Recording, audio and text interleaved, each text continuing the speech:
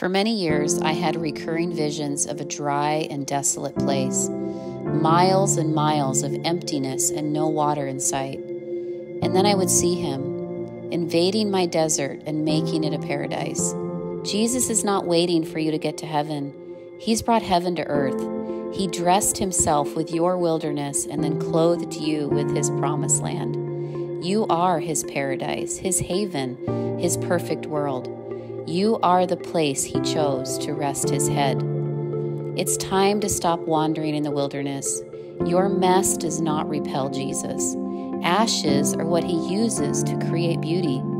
He built a new temple with his nail-pierced hands, and now he stands at the door knocking, not to scold you, but to dine with you. It's time to open the door and share a meal with him.